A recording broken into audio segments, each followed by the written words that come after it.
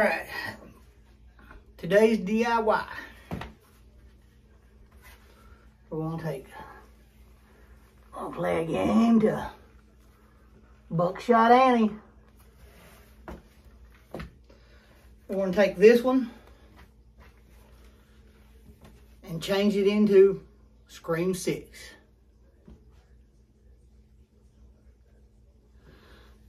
Time for another DIY. We're gonna take this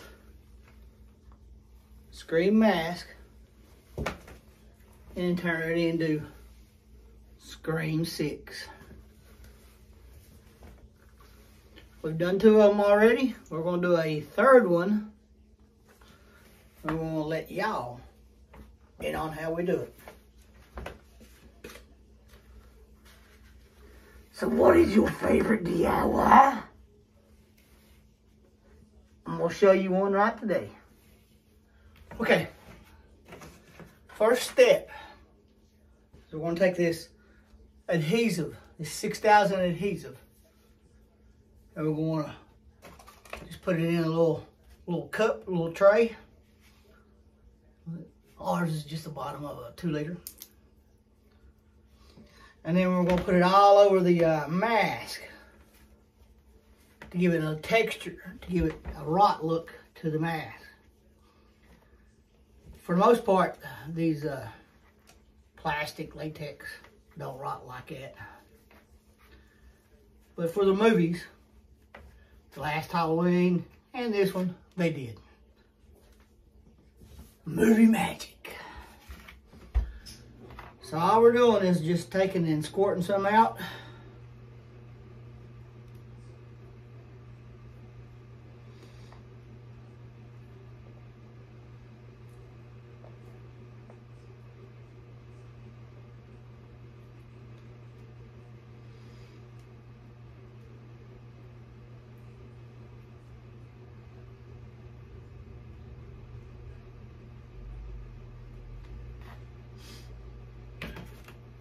Taking a brush, and then we're going to just dab it. Paint it all over the mask, different spots.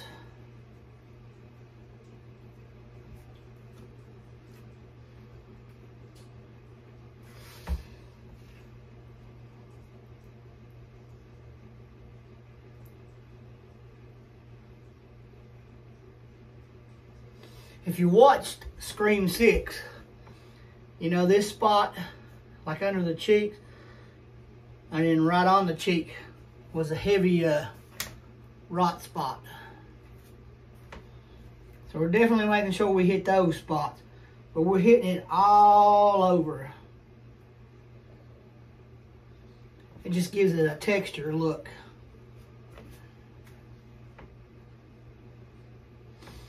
Trying to stay out of the black and off the fabric. That's all we're doing. So we're going to coat this up. We're going to let it dry, and we're going to coat it up again. You don't really need to see us do all of that, but that's what we're going to do. And that's the process that we're going to do it with. E6000. That's the glue. You can pick it up at any big box store.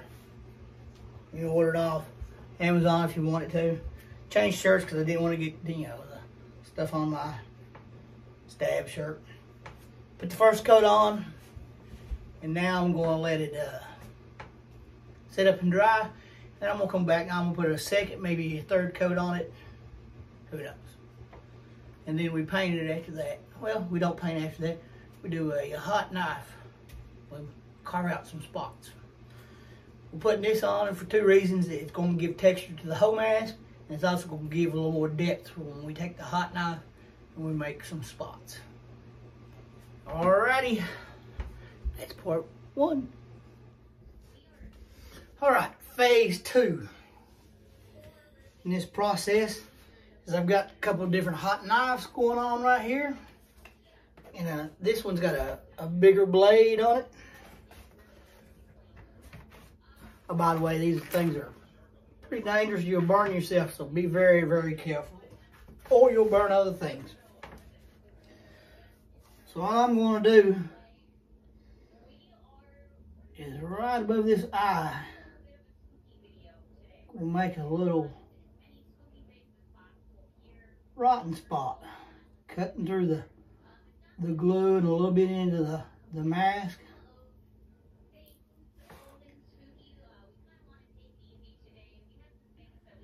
And then I'm going to draw a line out from it.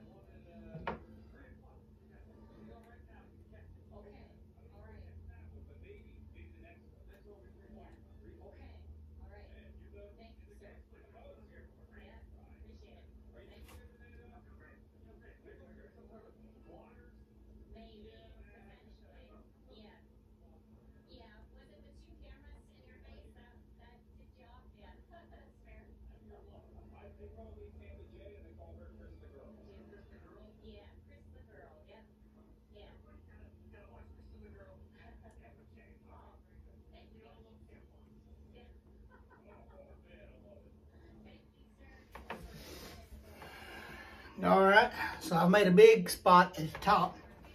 I'm going to come down here to this chin. And we'll do the similar with this hot knife. It's a great carving pumpkin tool for styrofoam pumpkins, by the way.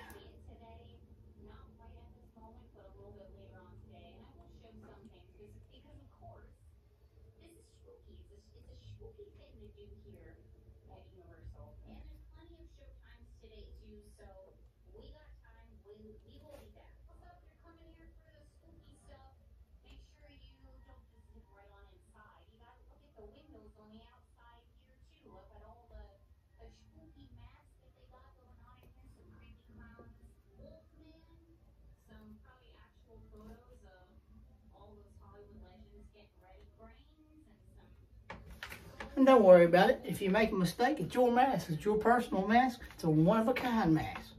Don't you forget that.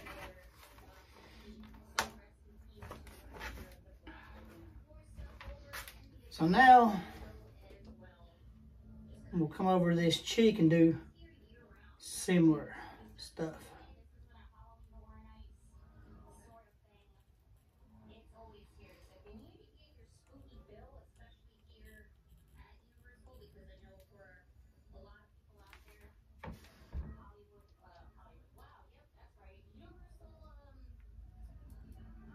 You can see that it's hot. It's kind of smoking here, maybe. I don't know if that translates into the video or not. Made a spot, and now I'm just doing a couple cracks coming off of it.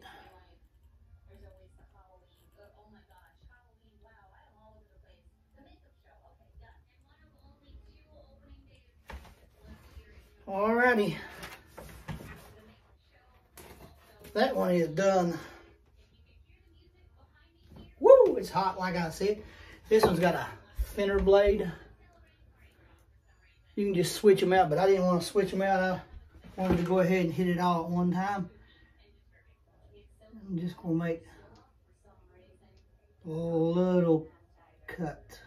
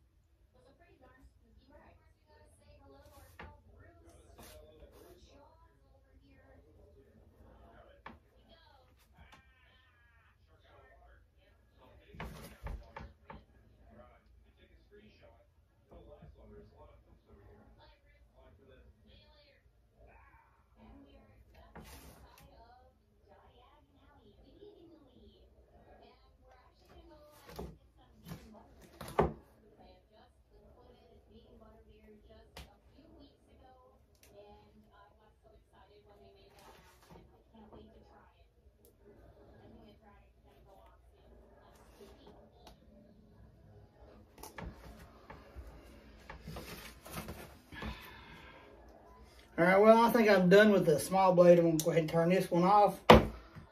Let it cool down before I put it back up.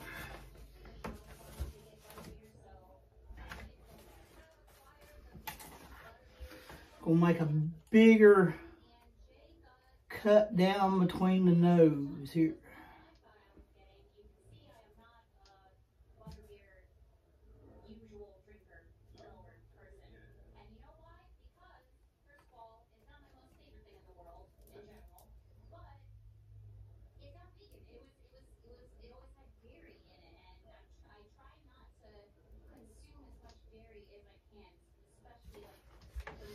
All right. We'll make a bigger cut right here as well. I ain't gonna put one on the side right here.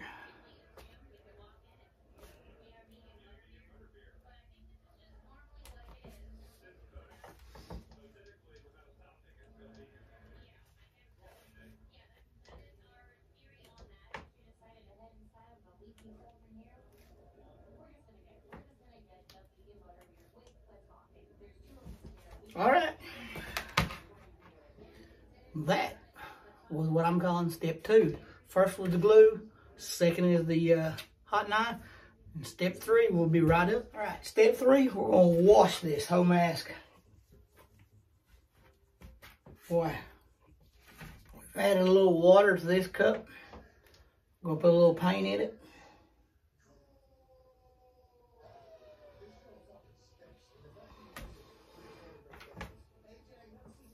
So we're gonna stir this stuff up.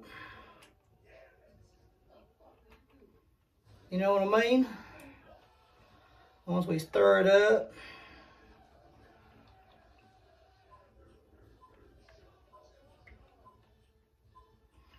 then we wash it off. Give it a wash.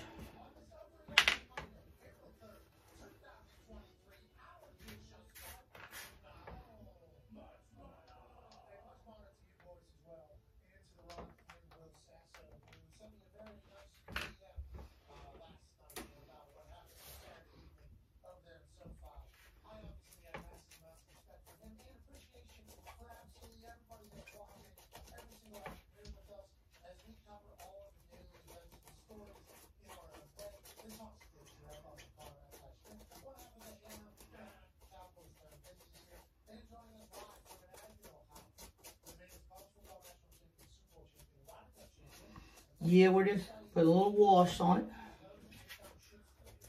This makes it look a little dingy, in case people have never done anything like this before.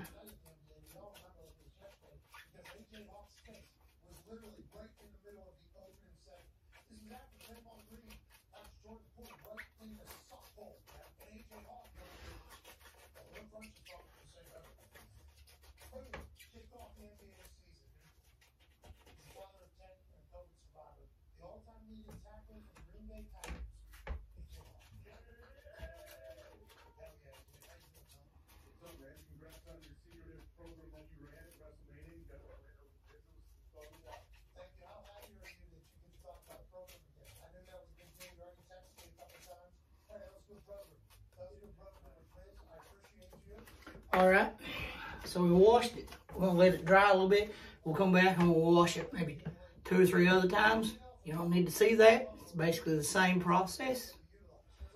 We may come back in, color some lines in that we've got cut, but that's it.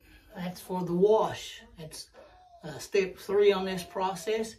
And then after that will be the painting of this. So, you know, it's pretty easy peasy. Lemon squeezy. Oh, and by the way, I've got a lot of these techniques off of other people online. I'm just sharing them with y'all now. Cosplay Chris was one of them. I can't remember the other people that I've watched their videos of. But check out Cosplay Chris. He does a lot of this type stuff. Thank you. Okay. Forgot to show y'all. I added a little yellow. I just added it around the the outside and around the eyes, under the nose, to make it for more aging, like. Is what I've done.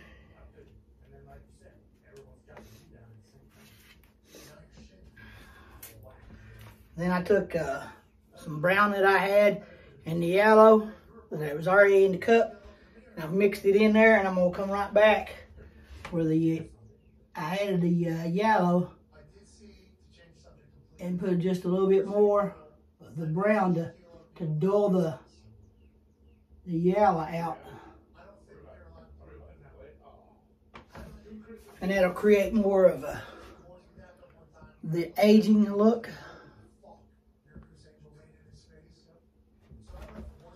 Right there.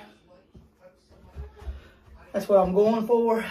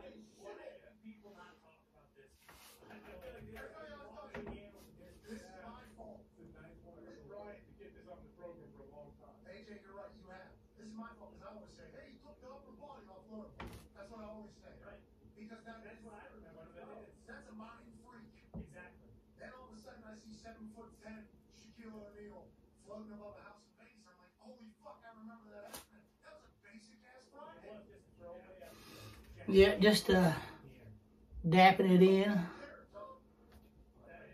making the yellow less bright. In fact, the yellow is still a little wet.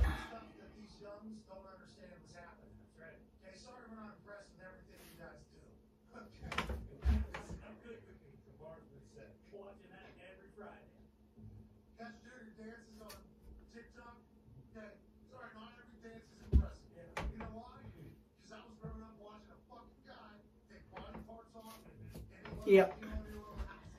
So that's where we're at. We went to we washed it 3 times, and then we've come back in and added the yellow, and come back with the yellow brown mix, and that's where we're at, right there. And we're gonna let that dry. Then we come back in with the white over top. And we're almost done with our steps. I think we got 2 more steps. We add the white back in, so depending on what that looks like, we'll finish it up. And then we put a clear coat over top of it, because this craft paint will wash off. Like if you get it on the fabric or the eyes, it washes off pretty easily, as long as you get to it. But yeah, it'll come off. Comes off your hands, it comes off everything pretty easy. So that's where we're at right now. Gotta let this dry, and then we'll get back to it. All right. Our mask has dried. So now what we gotta do is come back in and put the white in the mask. Got a little white right here.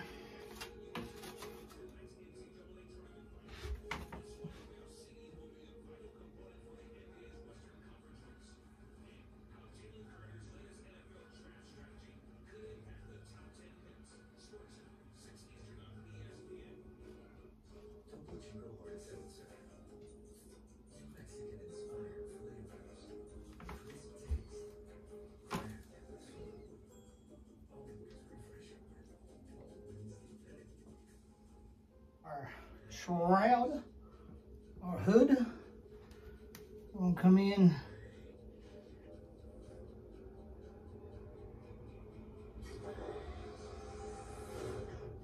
just some paper towel and a little water.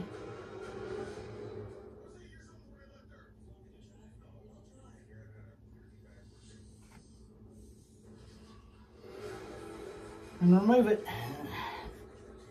All right, we're back. We're back, baby doll.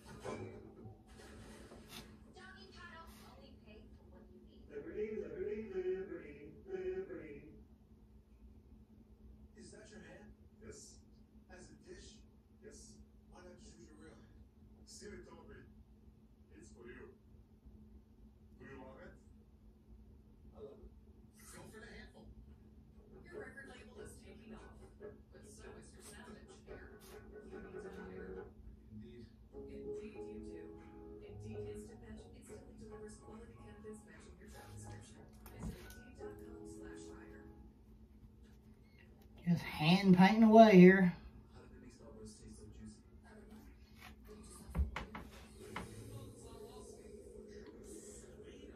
You can take the shroud off and then put it back on. There's plenty of videos out there that shows you how to remove the shroud to upgrade your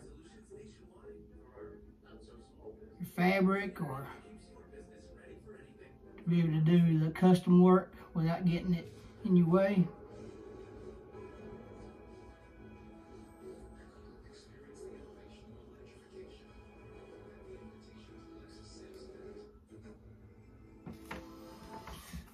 We're not doing that. We're just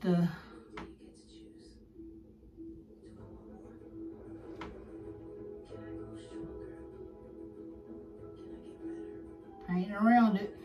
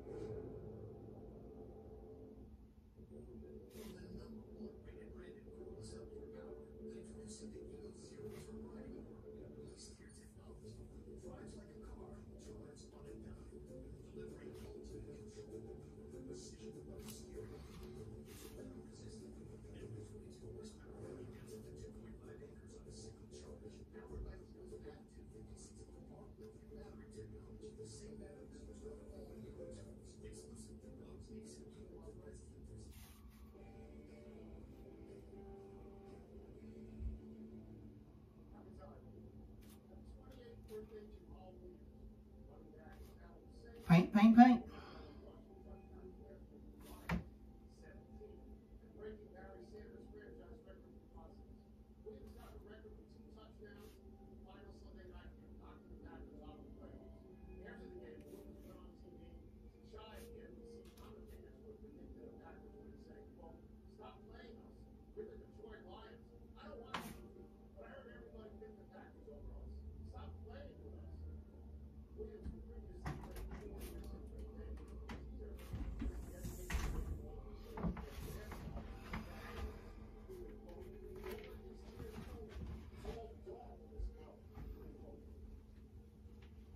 One eye, we'll finish it up and we'll do the other eye as we try to block the wife that's standing right there.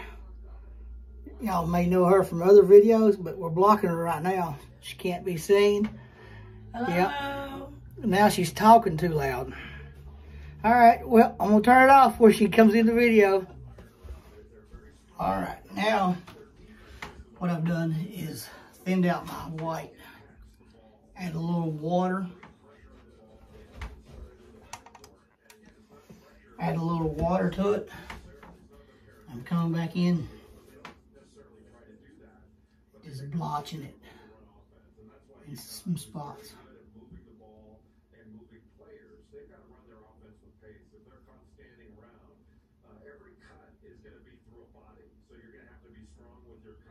blending it in a little bit more. Making it look a little more natural.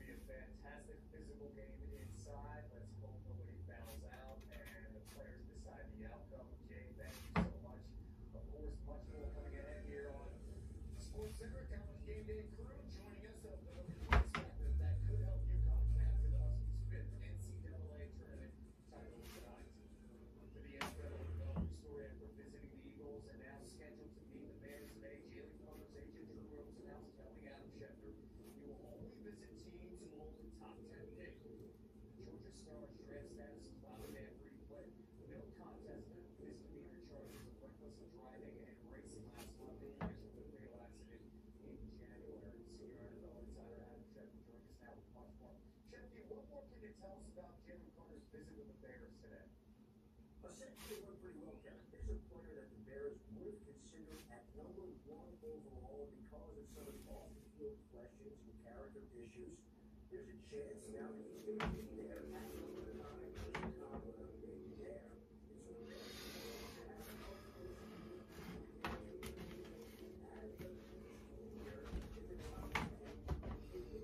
There she is. The final step is I just go out and I spray paint the aerosol to keep all this craft paint on it. So that's it. You've done seen me wear one, which was this one.